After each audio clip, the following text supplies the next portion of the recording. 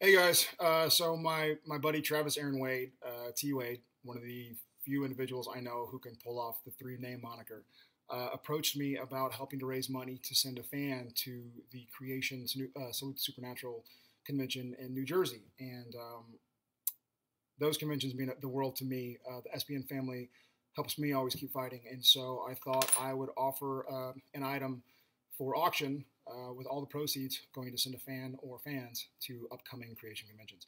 So I dug in my closet and I found one of the original Always Keep Fighting campaign shirts.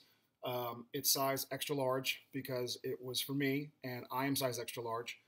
And I'm throwing in a pen that Phil Segrisha had made that are super special, and only I have them unless I've given them to you.